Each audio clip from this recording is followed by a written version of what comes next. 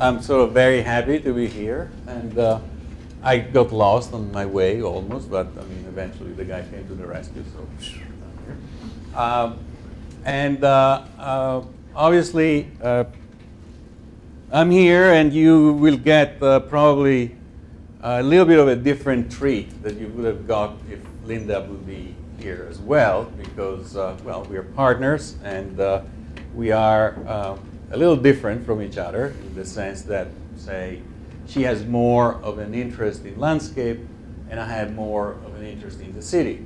So sometimes we meet in architecture, kind of coming from different paths. Sometimes it doesn't happen. And the other thing that I think would have affected more what you're going to see is that Linda is very, very committed to public work. You're not going to see earlier work that we have done for non-for-profits organizations that had to do with intervening in underprivileged neighborhoods and doing small interventions that might make a difference, mostly in public parks, for example. And they were sort of environmental classrooms, say.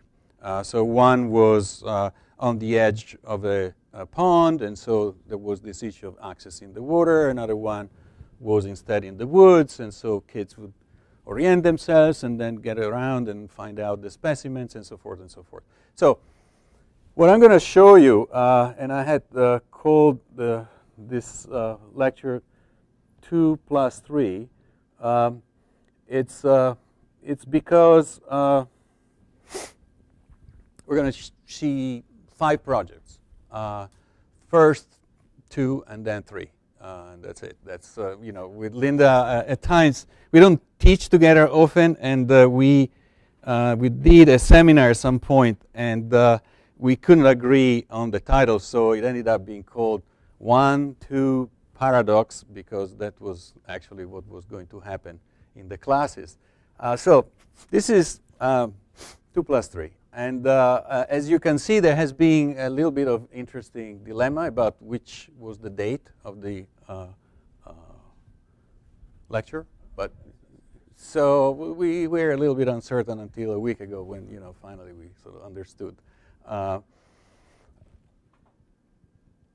In a way, that's a little bit why you're not going to get Linda, because unfortunately she's somehow committed down there in New York, and so here I am.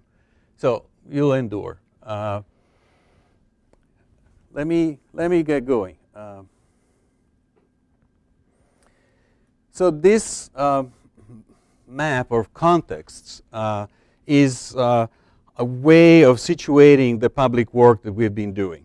So it's called agencies, institutions, and guidelines, and the layers of these logos basically tell you the story of the agencies with whom we mostly worked, as you see, so Department of City Planning, Department of Design and Construction, and eventually for a little project I'll show at the very end, back at the state level with the New York State Council of the Arts.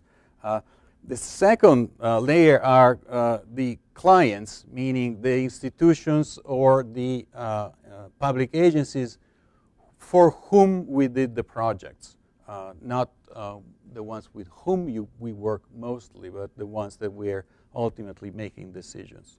I call the challenges the third layers because there's always some agency which is more difficult than others. And at some point, they enter into the process and raise some questions. The next steps indicates there, well, the big stripe has to do with Queens Plaza that you'll see as the first project.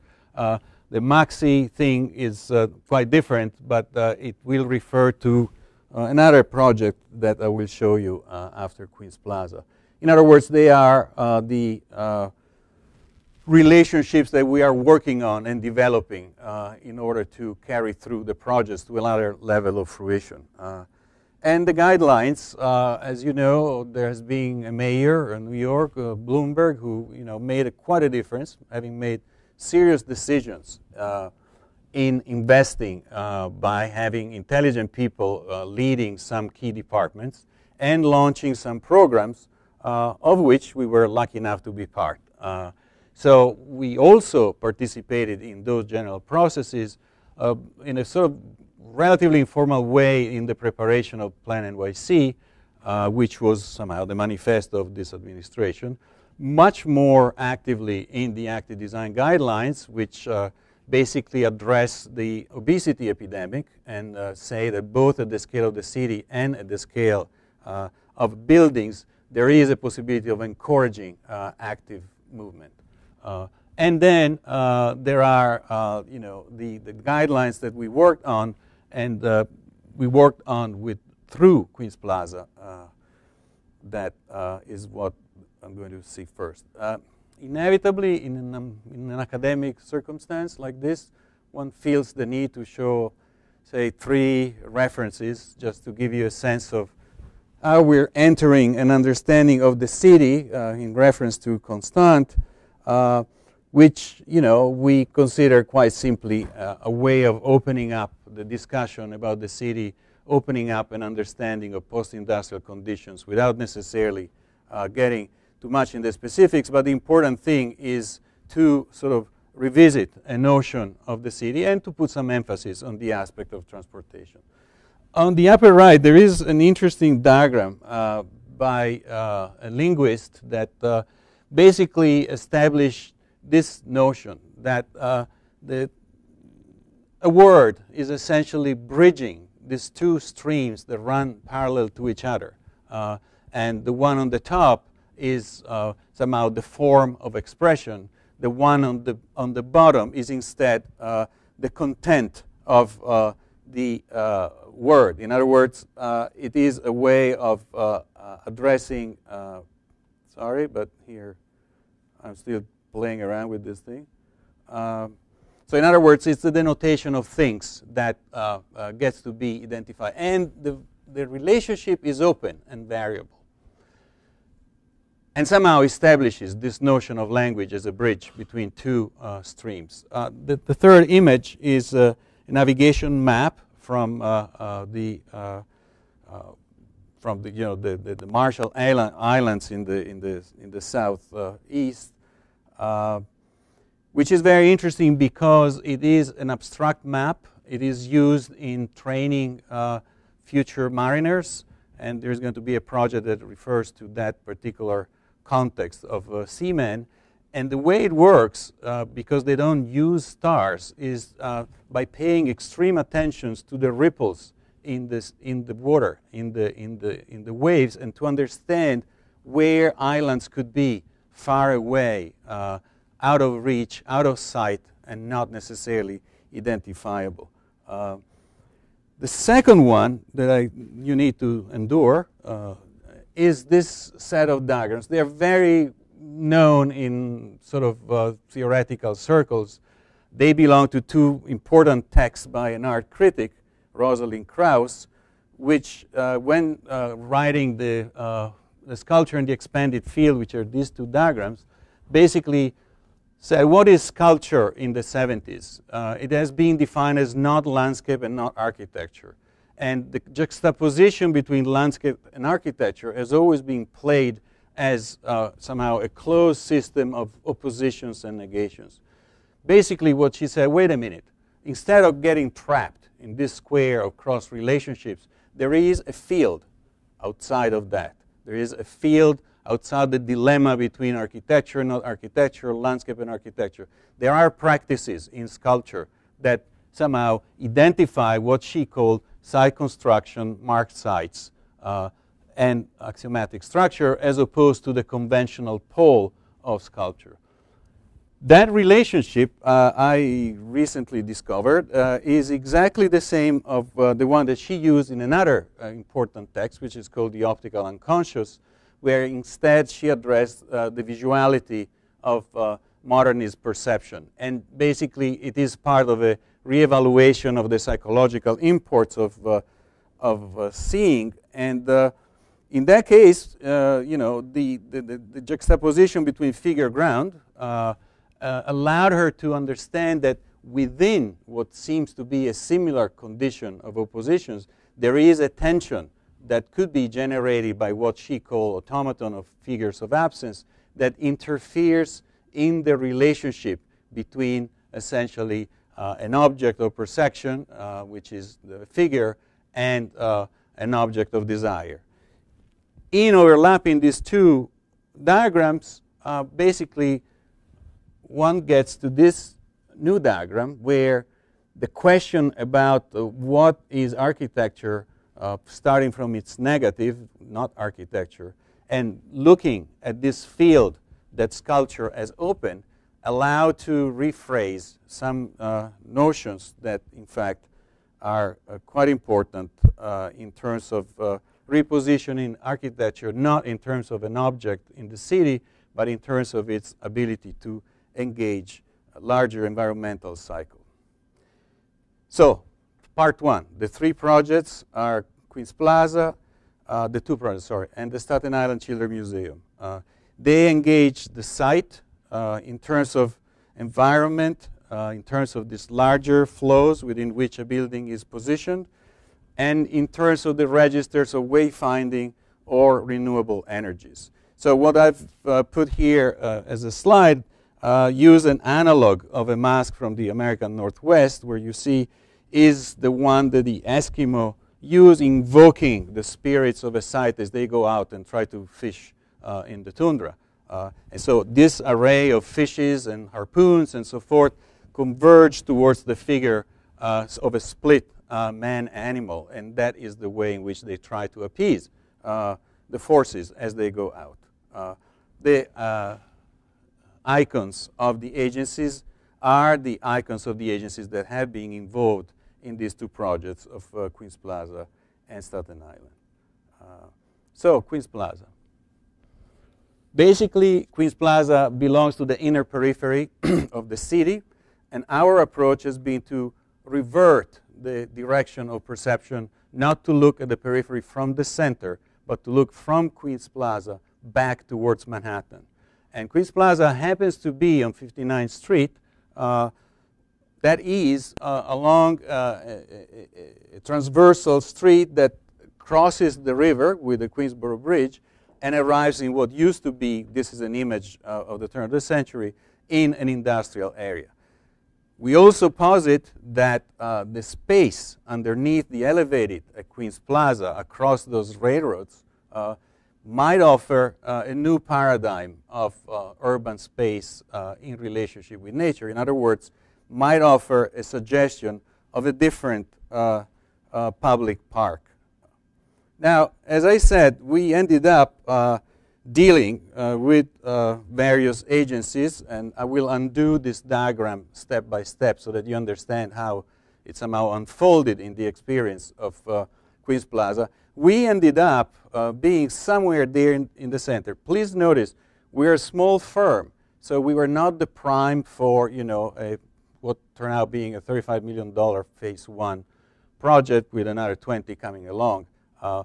That was run basically by a combination between landscape architecture firm, civil engineering. But by positioning ourselves as both urban designers and architects, on the one hand, we dealt with the Department of City Planning at the level of strategy, trying to invent a different way of doing a project for a site so complex. But also, as architects, we could address basically everything above 6 inches, which is quite a bit, and we worked hard to introduce some topography so that things could happen. So process-wise, this project, in terms of its history, began with an ideas competition by the Van Allen Institute that was already pointing towards a traffic study, which in fact was done after the Department of City Planning in 2001 rezoned the whole area, and it was one of the steps towards the Plan NYC in terms of what they were setting up.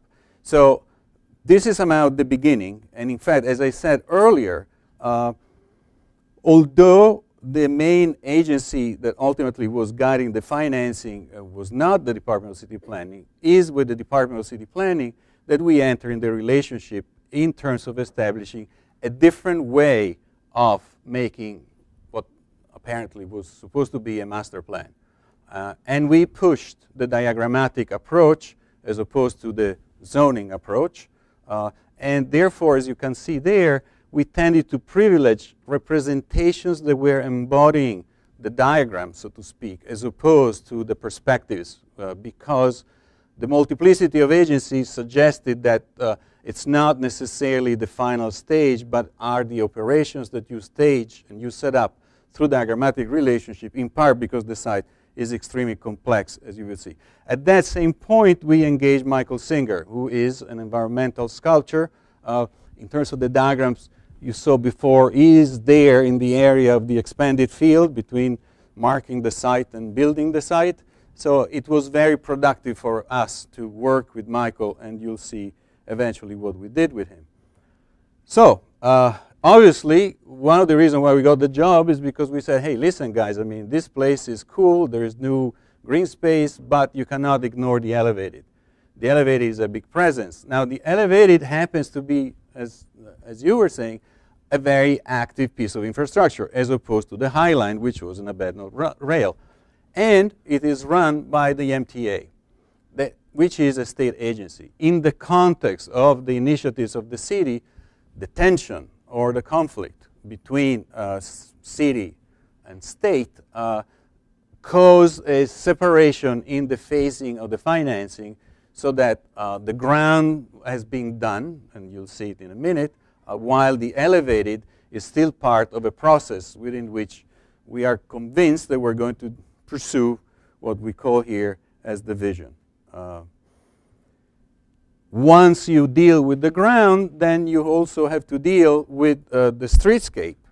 And so through this strategic logic of the diagram, basically we thought systemically in terms of, you know, the lighting, the wayfinding, and the signage, mostly working with another agency, the Department of Traffic, while at the same time negotiating with the Art Commission, because everything you do in the streets of New York needs to be approved for somehow civic beauty. I mean, there's this group of people that really set the taste of anything. And if they don't like it, you're sort of gone. You can try hard. I mean, we had to try hard a couple of things. In any case, so back to the diagram, you get it now in terms of the sequence and the complexities.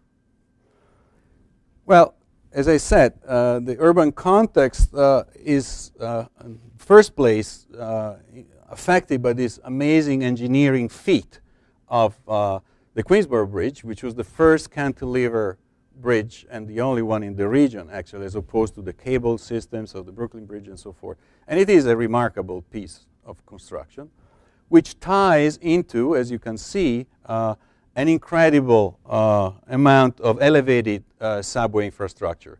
Basically, the project follows the bridge to the upper right across from the rail yards all the way to when eventually becomes a different kind of viaduct. So that being the topic, we decided, as I said, to approach it through sort of a conceptual and environmentally minded way. We were lucky enough to work with an incredible firm of environmental engineers from London, Battle McCarthy, who had already begun to think in terms of different devices or smaller interventions that could address the light, the sun, the noise, and sort of mitigate some of the situations.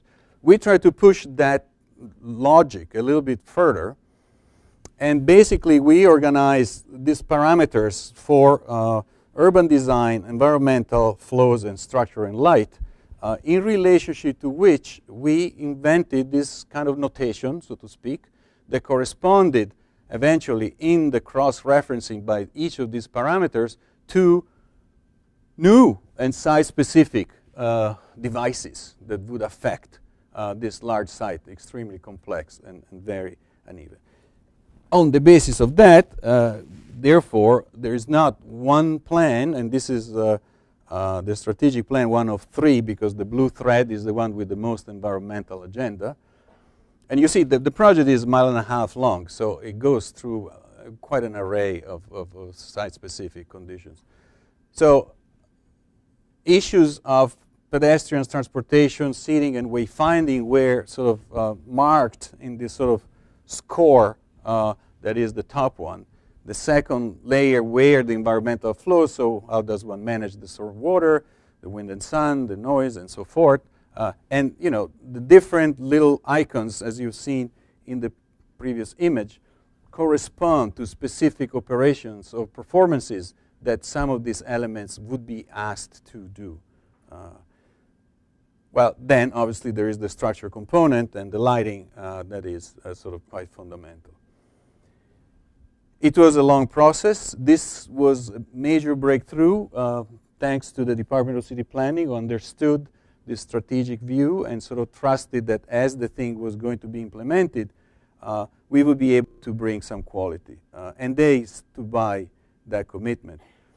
Essentially, the project is a sort of traffic project. So there used to be an immense parking lot at the base of the curve of the elevator. There used to be an immense public garage to the north that eventually has become a development site. And the first phase, obviously, was to reorganize the traffic. You saw the traffic study. Well, then the issue has been to, do a project and make it into a very special kind of park that is able to, on the one hand, absorb, from the point of view of noise, the presence of the cars that slice through that. On the other hand, to set up a relationship with the ground that would set up different conditions for social seating, and in general to anchor and to give a sense of sight in the face of this big crocodile that is sort of slicing through there. Now, the issue of noise, obviously you cannot do anything with the subway. However, if one were to take it in positive terms, I think that it becomes a unique environment. The fact that every 5 minutes in the evening, there is this amazing light show of a subway going by, which, might not help you talking with your friends much, but, it's one moment of the reason why you might be in the park. It is linked because of the role of the Department of Traffic with the general program in New York of the bicycle lanes. So it is, in fact, overall called Pedestrian and Bicycle Improvement Project. And, some of, the different uses you see here, there are areas of sort of social interactions. There are areas of sort of more defined passage. There are areas where bicycles still rule, and this is the main passage that you see back here. I will show you later that there is an attempt to differentiate these different paths through the space in order to give quality to some of those performative parameters that we discussed earlier on. This is a view in the evening. The person is walking towards one of the paths. You see that she's walking on a sort of metal grill, which is completely different from the tiles or the asphalt of the other paths. And she's venturing towards what turned out being an amazing discovery, which is what we call the wetland in this site, which is an area of high grasses, which by being less than 1.5 feet below the public path do not require railings, and one nevertheless has this sense of walking into some level of wild, which is not just visual, interestingly enough, because last spring butterflies were there, and everybody was stunned about seeing butterflies at the base of the elevated. Now, as I said, Linda is sort of very committed to understanding the ground and the landscape potential. She came up with this little model in a CD case, which basically says, let's think about the overall area as a landscape using the topography and slice through that for the traffic. We managed, working with DOT, to convince them to transform for those areas that Linda identified, transform their standard metal edge of the curbs, which are, say 9 inches or something like that, up to 3 feet. So basically, the metal of the curbs, as the road dips into the landscape, gets to be unusually high, and I think that completely mitigates the noise as you are in the park area, because they're down there, you see half of the car, all the noise of the wheels and the road is out of the system. And actually, it does work. So that was an important move. The other move, as I said, in the context of the Blue Thread strategy, was to identify some components or specific applications, of which I show here the most significant, which is the one I was talking about before. That is the wetland with its own filtration system, controlling very precisely the pitches of the runnels, so that eventually all this area can sustain that particular kind of vegetation and allow that kind of experience. In doing so, as I said, we were lucky enough to work with Michael Singer. Michael Singer started in the 70s his career by making this very flimsy, very interesting installation in nature, so that the notion of sculpture was not in the gallery. It was not the sculpture of the heroic moves that would be documented photographically, then brought back to the galleries, as other environmental artists did, like Michael Heiser or Robert Smithson and so forth. He just literally did these little interventions, like other environmental artists like Goldsworthy and so forth, that somehow challenge the fine line between an object and its field. I mean, if we go back to the figure ground or the sort of the landscape and construction, I mean, these are like tentative buildings in a way that in fact are so porous as to belong to a particular environment. Michael also did larger work and started to move towards landscape, and that's the reason why we could somehow catch him. And is a particular interest in water, which was very important in terms of the overall agenda of the project. And it has a language that you can see here that, among architects, we could also say it's a little bit a la Carlos Carpa in terms of, complex geometries and sort of negative spaces that could sort of receive flows and so forth, which, might tend to become a little precious at times. So leaning towards the sort of the object-like nature of the sculptural activities. So we managed to somehow work out with him a diffuse strategy. You've seen that earlier on, so that we work with him in seats, pavers, and water runnels. In other words, in creating the social spaces for which we were working on the topography, the retaining wall, the benches, the situations, and so forth. And he would bring in his very textured materials, and on the basis of that, in that context, create moments of intensity. That turned out like an incredibly constructive relationship, and I will tell you a little anecdote in a minute. In any case, here you see sort of the a detail of one of the benches where the material. This is obviously after somebody ripped off the first piece of wood and it was just replaced. It happens anyhow.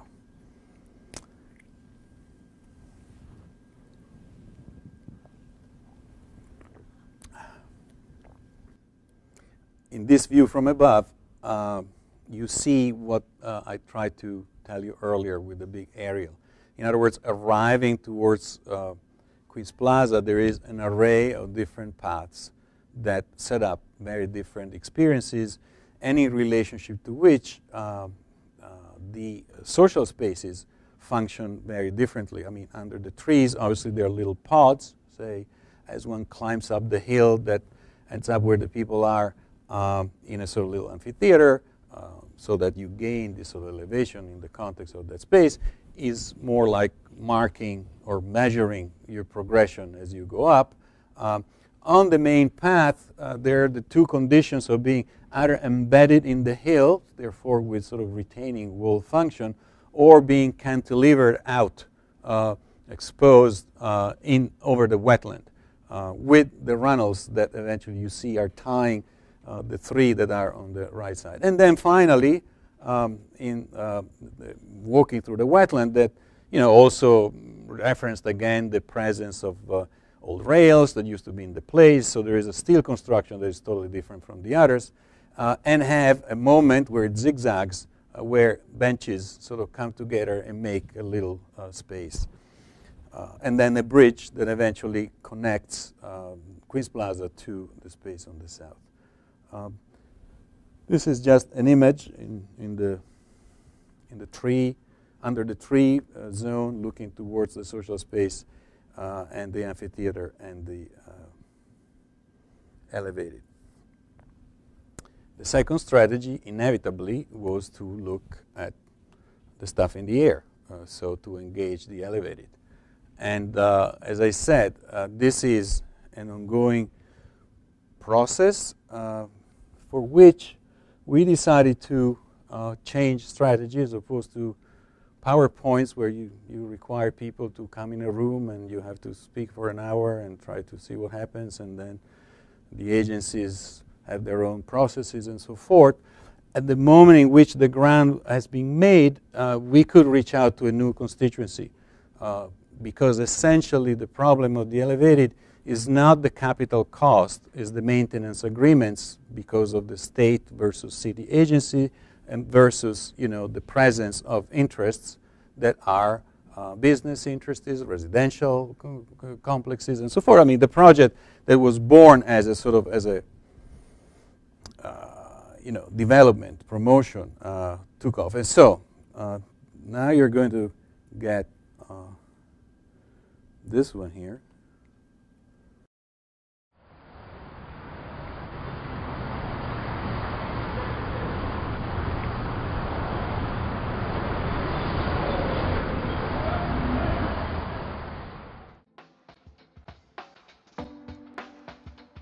In the heart of Long Island City, 1.5 miles of new bike trails and landscape will connect the East River to a new Queens Plaza. This video presents the conceptual design for the existing elevated structure, which will redefine a space long dominated by noisy traffic lanes and elevated tracks as an urban destination, alongside new development already underway. Phase 1 is transforming a sea of asphalt into JFK Park, a verdant pedestrian refuge. A major makeover for Queens Plaza, creating a green gateway into Long Island City. Right here where we are sitting, we will not have these cars here. We will have a canopy of gorgeous trees. At the ground level, vegetation, artist-designed paving, and social seating create a textured pedestrian realm, which also enables stormwater infiltration. The proposal harnesses the powerful presence of the elevated subway structure, with 3 kinds of minimal interventions, reinventing it from a tangle of steel into a wayfinding icon. The rooms are a series of glowing lanterns, brightening the trusses that support the tracks without interfering with their maintenance. The light lines turn abandoned beams at the lower level into a well-lit urban canopy for pedestrians and drivers. Where the elevated meets park and sidewalk, programmable media screens provide information about Long Island City and opportunities for art and revenue.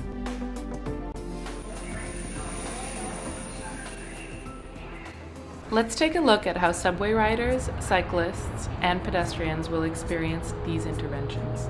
Exiting the elevated at the Queensboro Plaza station, passengers will see the glowing rooms leading pedestrians and cyclists towards the new JFK Park.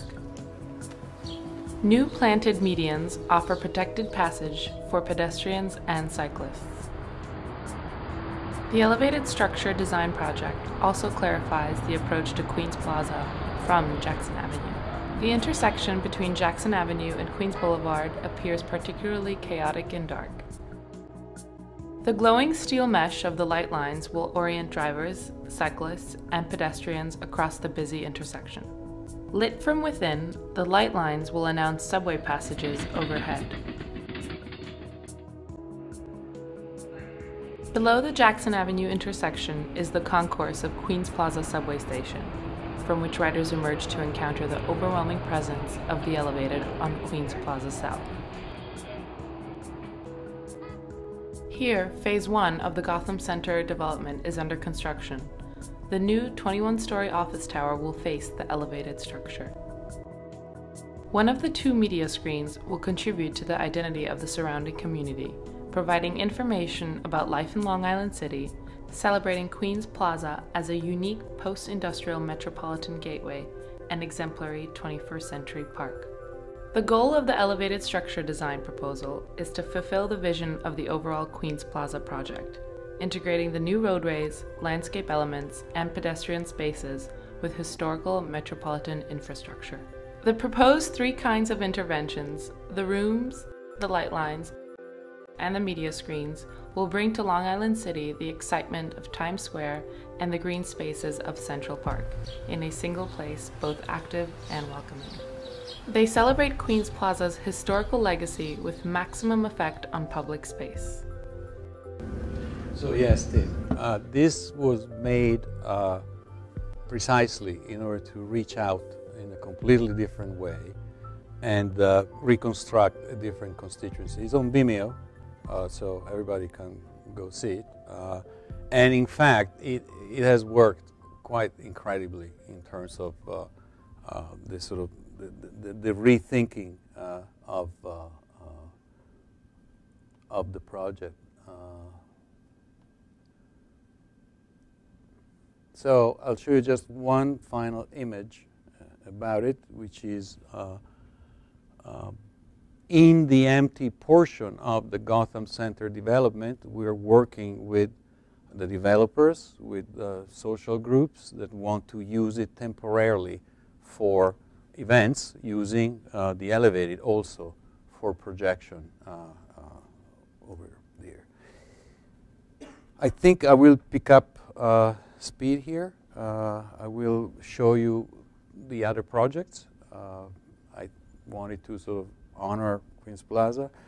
This is for the Staten Island Children's Museum. It's a project we did with the Department of Design and Construction as a facilitating agency, and the museum, which is in Snug Harbor, which is the house for retired seamen in the Bay of New York.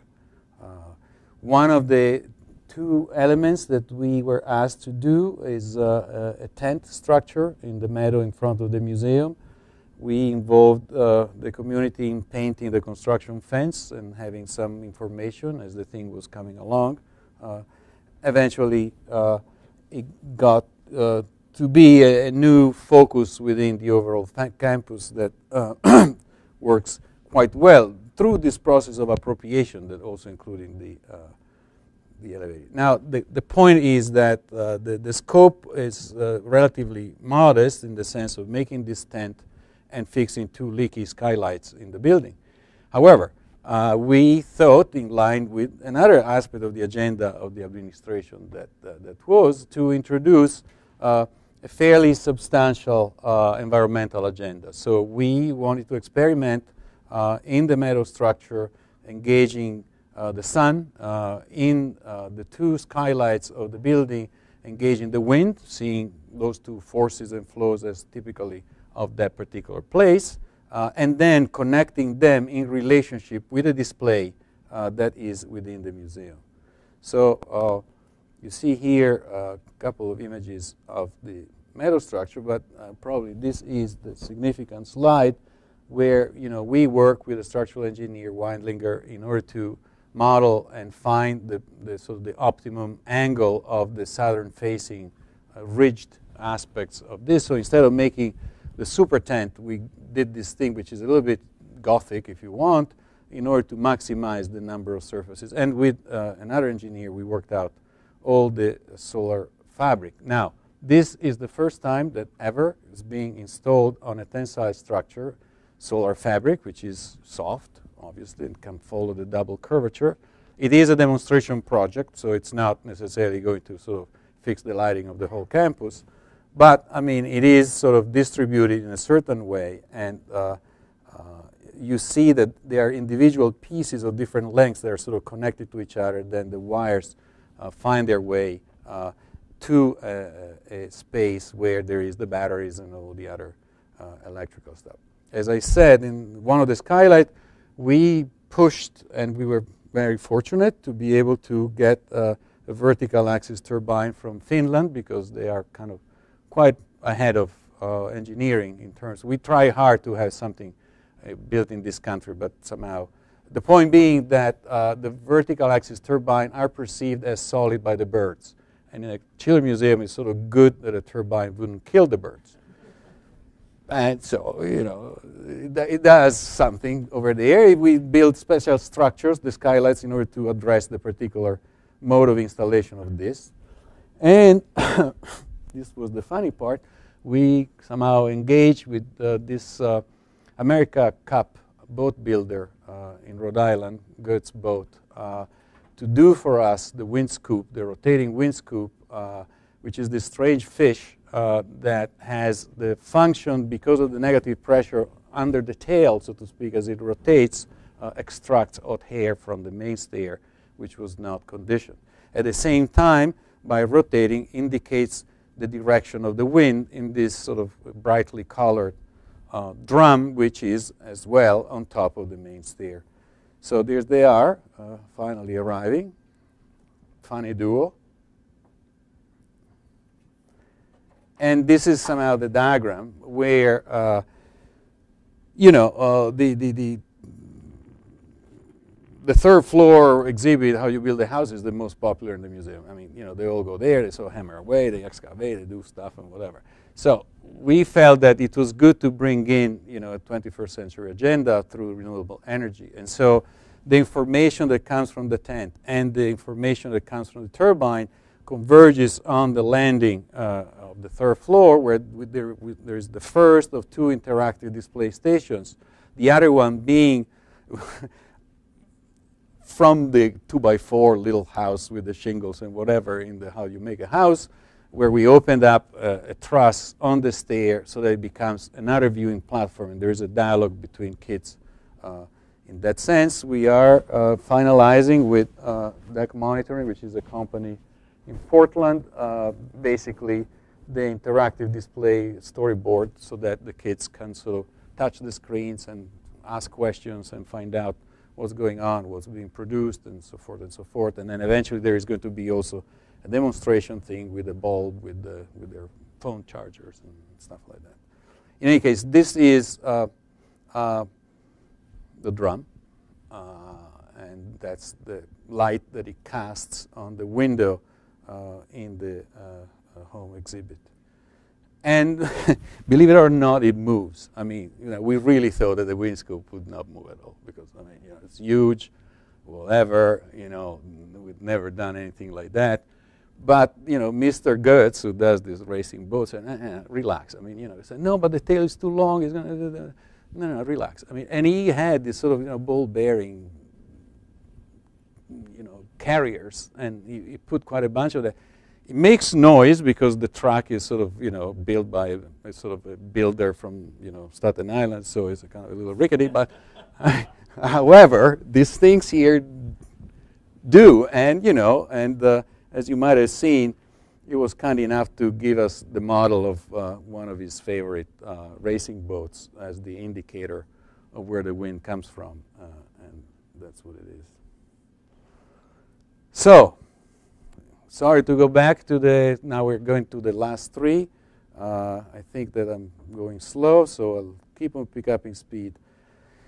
Essentially, from that conditions of architecture being here in this negative pole and the expanded field being there but understood in terms of operations, the issue in terms of diagrams is if you think about them not as printed matter, which is the way they usually come in theory books, but as sort of dynamic apparatuses, you can establish through this figure, the Klein ball, which is, you know, a 4D topological figure that has no interior, no exterior. It is a continuous flow of inversions basically between architecture and the expanded field, essentially. And through this sort of moment of the imaginary axis where there is sort of a switch in logic that allows you to engage that. And, you know, in terms of the next three projects, in terms of the analog, as opposed to a mask that invokes the powers of the site, there are masks in which one celebrates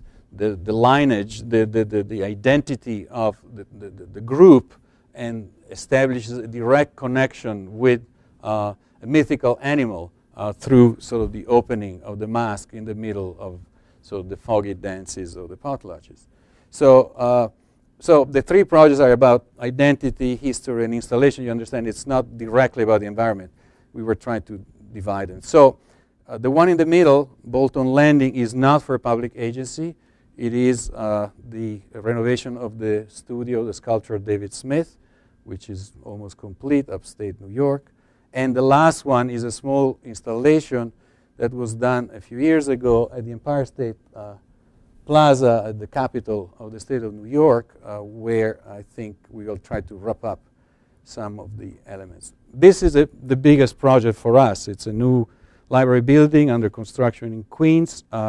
Essentially, it replaces a Carnegie building that was made part of the sort of 1700 that were built in this country of Carnegie. It's an amazing program where the community had to offer the site, and they had a bunch of types. This one is sort of some pseudo-Georgian version on the relationship with the sort of de la Bruce type of the sort of straight entry. And you would enter in axis. You would have all this process of intimidation in relationship with the librarian. Obviously, things are different. Over 100 years, a big building got built and obscured the park and the library on Broadway. And, you know, inevitably, a library is no more what it was. And Queens and that particular neighborhood is amazing in terms of its combination between the mix of ethnicity, the languages, and it is therefore more than a conventional library. So we tore it down, but because of this importance, historical affection, intense relationship that this library had with the neighborhood, we decided to salvage the bricks from demolition, and they're going to reappear as a memory trace somewhere. So we finally started. I mean, I'm not going to tell you how long it takes, but I mean, forever. It's happening. Here we go. I mean, Linda mostly worked on these active design guidelines, which I explained briefly, have to do with sort of encouraging movement. So the notion here is that, you know, the circulation spine of the building is an extension of the sidewalk, and then there is a system of wayfindings that directs to the different aspects of the program. Here's the footprint. Among other challenges, this building is in mud, essentially. So it's like a battleship or a submarine, kind of floating in there with this sort of big tub. But you know, the pressure of program and our commitment of maintaining the scale in relationship with the leftover of that park in the corner, which is an important corner in the neighborhood, somehow, you know, led us to this particular footprint, which is also predicated on the possibility of adding another 15,000 square feet on the upper right towards the edge of the lot. So there are a few things. So here you go. I mean, the idea is basically to give, again, visibility to the building on Broadway and to have these two main reading rooms, which somehow fulfill this notion of the transparency and so forth. They are very different from each other. They are, in a way, performing very differently, although they're very similar. And this issue of the identity and the difference, it is very, very important within processes of cultural assimilation. So it gets to be staged at the level of the sort of the main architectural features. And you will see, I mean, obviously one is cantilevering in Broadway over the main entrance. The other one is in the middle of the park, like a pavilion in the park, which is somehow the main reading room. It's coming along. So there we go. The important thing is that in a sort of no-build area, due to the rear yard zoning, we launched this notion of the learning garden. Linda has been working very, very hard in helping Queens Library to identify the areas around the buildings that have been completely unused, and now with Wi-Fi and programs and all this expansion of the role of libraries in terms of community centers, they become places where the kids can go there, they can grow the plants, they become program of education, they become something completely different. So there it is. As I said, it works much more than a standard hour of the library. So that the night entry is next to the main cube that remains lit in the evening, which is this one, with the main stair that has this notion of climbing on a pile of books, essentially finding yourself exactly where the old Carnegie door used to be. And so you have a completely different relationship with your access to culture, so to speak, from which you take off with this rather unique stairs in which basically the railing is the structure. And you see here is just a folded plate. The railing is a truss and basically is able to span this distance with a very, very, very light, transparent perception, basically no stringer on the inside as you look out towards the park. Above, there's sort of some serious beams in order to make the whole thing completely open and cantilever. We're lucky to work with Sandro Engineering, which is very, very good structural engineer. And here, looking back from the main stair towards Broadway, as I said, I mean, this notion that the nature-culture tension that was part of the general diagrams and the two cubes and their role in terms of what they do in the park and on Broadway is important, also because Elmhurst, which is the name of the neighborhood, as it was named after elm trees, and you know that there was a Dutch elm disease, so they all died. But there is the trace of these photos of the old Carnegie with this tree. So this notion that there is a relationship which is real and virtual with the presence of tree became to be pushed very hard on the Broadway cube, which is facing one of the oldest buildings in Queens, the St. James Church, by reconstructing kind of a birdhouse, which is all made in elmwood, and also putting in there the artwork of Alan McCollum, which is a conceptual artist that we work with in terms of setting up, as you see here, both the axis of history, which we want to be non-nostalgic, framed in this way, and through the presence of elm, very explicitly sort of reframed, and with the work of his, which is the Shapes program. Alan is a very tough guy. I mean, he's one of those critical, the critique of the institution guys that in the 70s and 80s would fill up galleries with black painting, kind of say, forget about it, this is a sort of a crooked system, and we want to identify the potential critical role that art can play in relationship with the institution.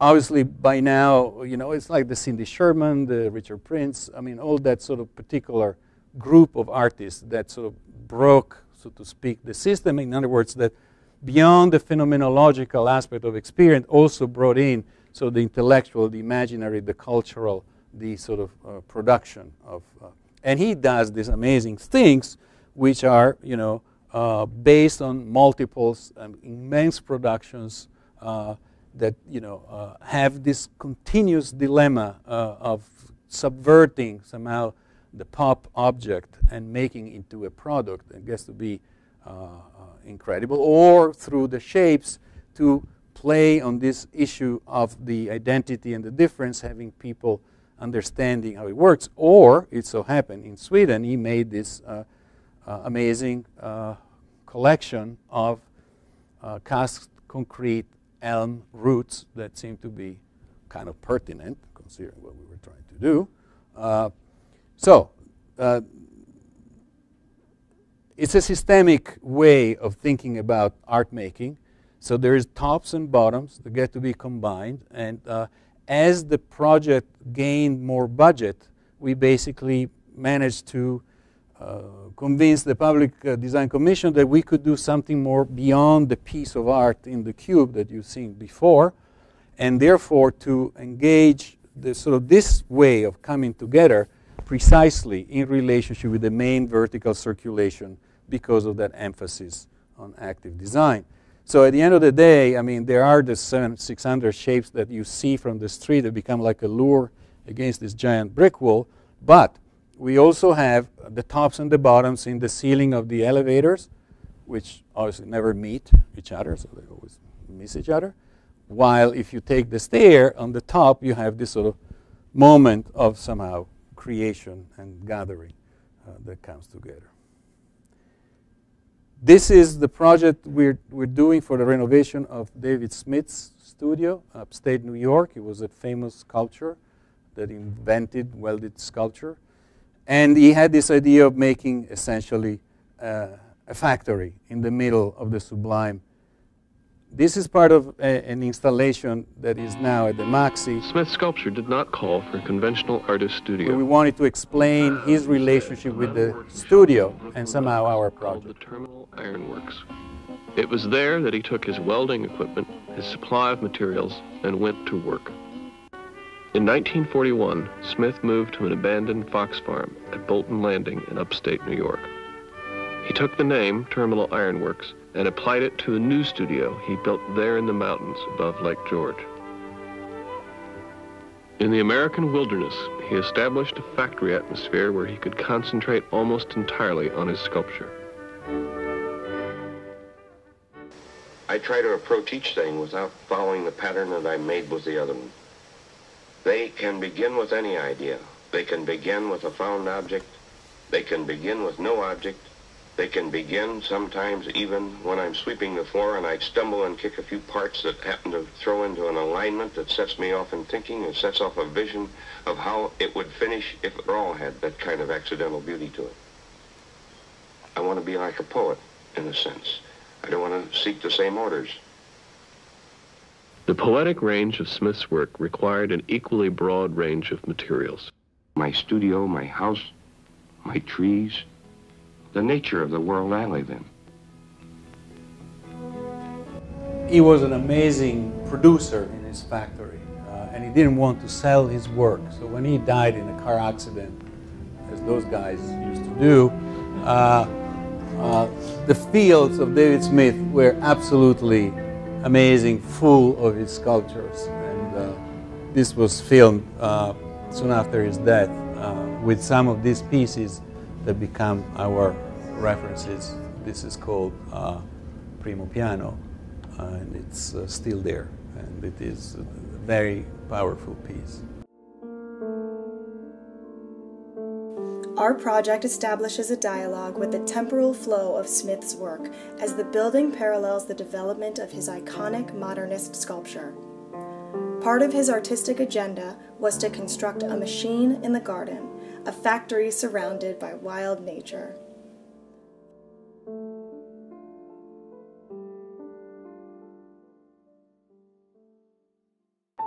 In 1941, he assembled steel joists for the building's roof, a north-facing skylight, and cinder blocks to enclose its interior.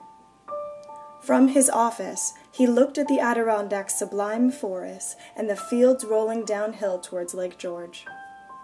Smith reasserted the rough industrial character of his studio when he doubled its size in 1958. Again, in 1962, he used the same materials to unify the building's facade, enlarging the structure to its current footprint.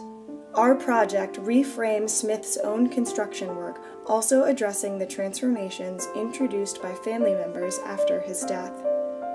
We have recycled the building as a whole under a single roof. The party wall highlights layers of archaeological traces. A meditation room floats against the glass block. A huge fireplace still occupies the center of the living space.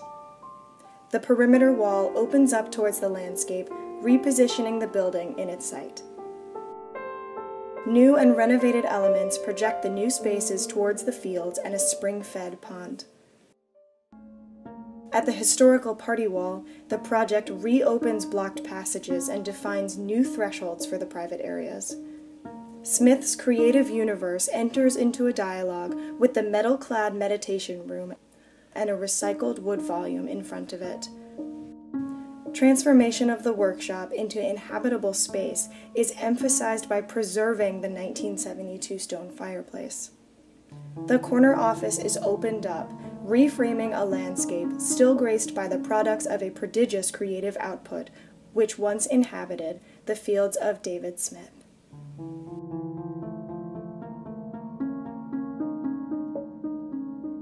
So the project is under construction, and this video was part of the installation that is now in Rome at the Maxi. I will show you in a sec if you have 5 minutes of patience, maybe. 5 minutes. You're in charge. I mean, yeah.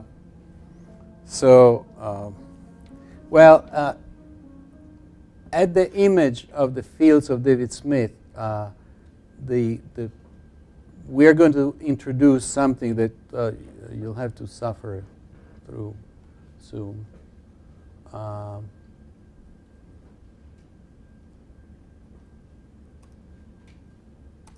In any case, a couple of photos just to give some credibility to the fact that it's being built. That's the capsule with the sort of stair to go up. The person on the left is David's daughter, Becca, which is an amazing client. She took a chance of walking back again into this very charged space to sort of address it. That's a desk, which is in front of the metal, which has sort of a bunch of sort of interesting steel detail, and this eventually is the corner. So it's now in this show, which is about Italian architects abroad at the Maxi, where we were asked to show this work, which we decided to make it as an installation as opposed to an object model, somehow participating to the larger installation that Lotec has made for other younger architects that are part of the show. And it is like this strange freestanding animal that takes a stroll in the gallery and tries to challenge or open up some conversation about the modes of representing architecture in a museum, also by bringing in real material from the site and introducing multiple scales and this continuous oscillation between the real and the representational, because at the very moment in which this building is being realized, somehow it so happened that if you open the section, it looks like a musical score, which we tend to like in general, as in Queens Plaza, although it's not necessarily Mozart. So we have the models, and on the shelf where the other models of other architects are, in fact, we have leaves and a video, which is the one that you just saw. And we are trying to, again, explain what we're doing. And we are working now. You'll excuse the fact that this is a rough draft, but we managed to put it together over the weekend. So it's kind of cool.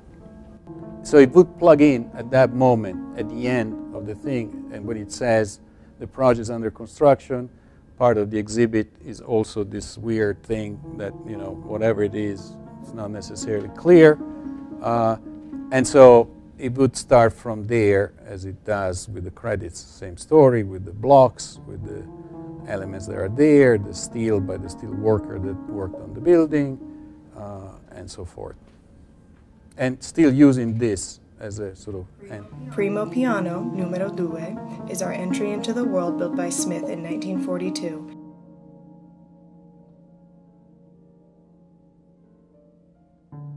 And expanded in 1961.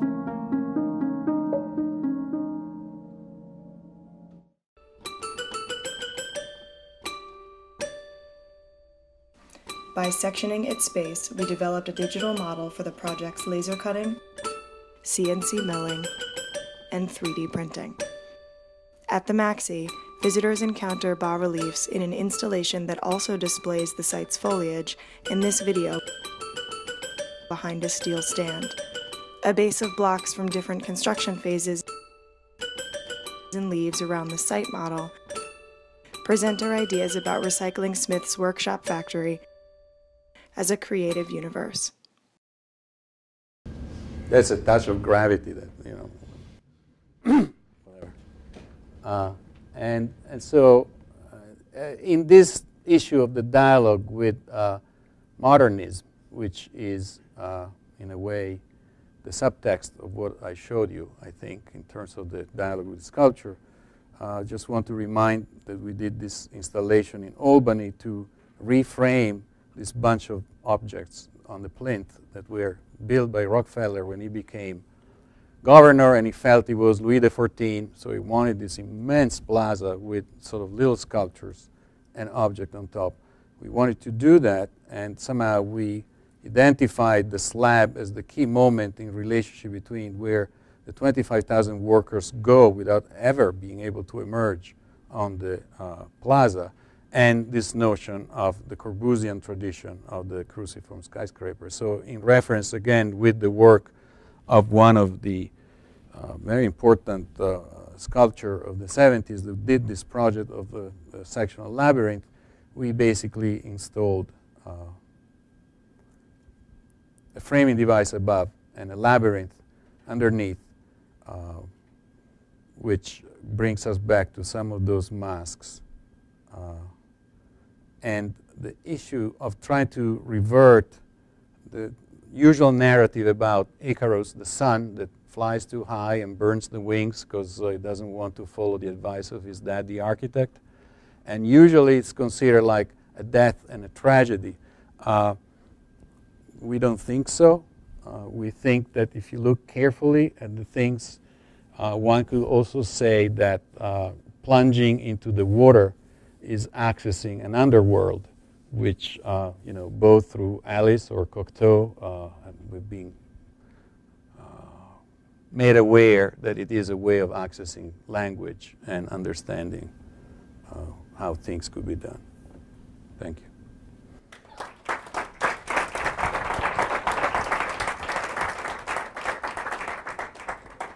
So sorry, guys, I went too long.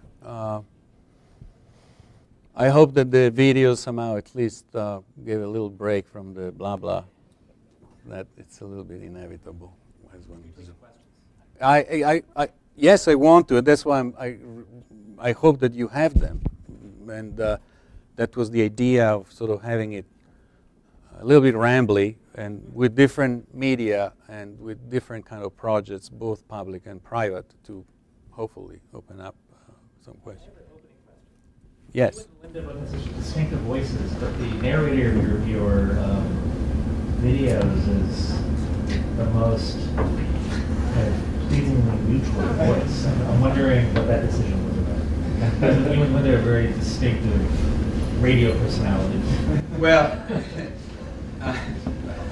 that's an honor. Well, I mean, is there somebody in your office? Is that a no, radio personality. No. I mean, that's the other amazing thing that, you know, as architects, I think we know, but we don't know that there are these people. I mean, the friends of my daughter, basically, that sort of do this stuff that nobody knows what it is, which eventually produces this sort of paints or stuff, the ads of the stuff and you know. They know what they're doing. I mean, you know, you give them footage where you try to do your little animated Photoshop, whatever, blah, blah, blah, and then, you know, and it's just a matter of this post-production stuff that is unimaginable. I mean, we write the text that has to fit. In fact, the teaser about Smith is not quite coordinated, let alone a couple of glitches. So there is a certain amount of amazing exercise for us to edit. And you learn the effectiveness of that through the Queensborough Bridge project. You realize video is a communication tool that architects aren't dealing with enough yet, and you saw how it. Right. Well, it's and so a question too about I found it really interesting in your presentation. You started with the agencies that you're working with, and I'm just wondering if you could talk a little more about how the work negotiates that. I mean, you also allude to the fact that we have to make it comprehensible to different audiences through these videos, but is that then informing the way you're thinking about the work? So, like, how does that piece of it kind of fit into, is it like you design and then you say, well, we have to make people understand this, or is that always? Oh, no, I mean, imagine the video about Queens Plaza was about having somehow measured the limits of a process, and it got built. It's totally cool.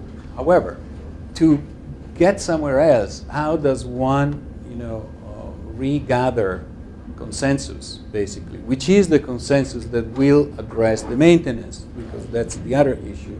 It's not the 50 millions, it's just 3 millions or 2.5 millions, but then they have to make an agreement about how to go there, whether or not. Fortunately, there's LEDs, so the filaments don't break down when they try. There's things that have happened since this project day forever.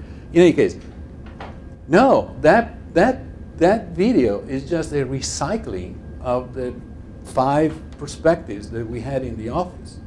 It's just, I mean, all those, they're just layers of Photoshop. I mean, it's a big deal. I mean, and we didn't have anything else. We had a 3D model, which we had used in a very reductive way to do perspectives, because that's what you end up wasting, the amazing power of those digital media. And, I mean, teaching at Columbia Urban Design, which is what I do often,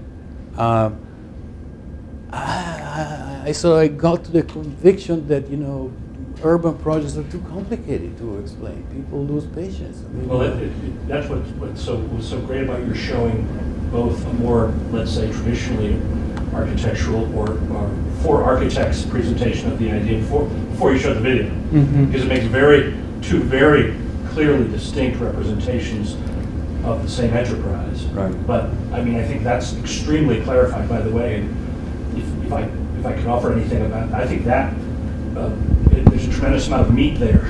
If you just talk about the Queens Project to architecture school audiences, and you cleave it according to those 2 types of presentations, boy, that by itself is, I think, pretty rich. Yeah. I think that's, I agree that video is, I mean, it has so many latent advantages to talk about experience that, we've nibbled around the edges of in the static world for centuries. And it is amazing how much more powerful, or how much more powerfully you can communicate layers of ideas in one move. And then there is the footage, based on the photographic indexical thing. That's reality. I mean, this footage, I don't know whether you know this, was very fettuccine, homemade. It was kind of complete. But it was very, very kind of, from the bike, it was a disaster. But somehow, it makes the traffic a real disaster. So it's okay. Another unrelated thing that amazingly clear to me is that when projects take forever, and I think almost all your projects take forever, it does allow for the intensity of investigation that the client almost doesn't notice because the job's going on so long. I mean, at the Queensboro Bridge project, the library project, while the gears of the bureaucracy are moving like this, you and Linda are still scurrying around at squirrel speed, like laying on things that aren't costing that much more, but a thoughtfulness is able to enter into the process, between schematics and DD. Right. That's kind of an advantage, actually. There is less margin than you might imagine in the slowness. The slowness kicks in. Yes, a little bit in the process of design. In the case of the library, dramatically in the process of implementation. That project was bid 4.5 years ago. At that point, Bloomberg decided to change the rules of public bids in order to not to do them in the 19th century. Instead of having the 3 separate contractors, the structure, the plumbers, and the architecture, that then, the general contractor had no interest in negotiating. It was, welcome to change orders. He said, I'm an efficient guy, so there's one general contractor that is responsible for everything. I want one number and whatever not. Unfortunately, he enforced this thing here on a Thanksgiving Day, which was the day in which the envelopes of the bid of our project were being opened. So we went back to zero. We had worked very, very hard in getting the DDC to approve the particular integration of structural and structural glass, which is sort of, I didn't speak much about it, but it's very unusual because it just hangs from above, like a real curtain wall. So the fins don't go to the ground, which means that you can walk all around touching the glass over Broadway, and there's nothing that prevents you to do. And because there is no dead load over the sort of cantilever slab, it could be very small as a canopy because it's the main entrance. That had not been done many times, and it requires some finicky thing. And well, I mean, the general contractor low bid everybody because the rule is still, the job gets to be taken by who bids low. Completely underbid because they really wanted to get into the market. I mean, all the other contractors said, guys, these people are not going to make it. Fine, so they're investing. However, they also wanted to go shop smart. We spent, say, 6 months not to change anything, to defend what otherwise would have been unbuildable if they would have gone shopping in China, which was clearly what they had in mind to do. And and you get these shop drawings in day 2, which they kind of built, until we found the trick which hits the public agencies, which is there's only one test in the whole China, structural glass, is not certified, which is the heat soak test, which is basically the one that verifies that sulfides are eliminated from structural glass.